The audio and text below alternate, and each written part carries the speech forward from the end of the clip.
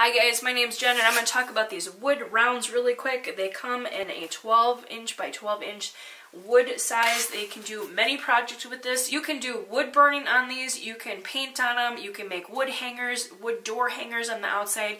They are really easy to use and it's a great size to work with. Like I said, it's 12 by 12. It's not too thick, so it's not going to bang on your wall if you're going to want to put it on your door outside, but you can create many projects on these. I actually used a few of these making some signs and creating some signs out of these, so I will show you those.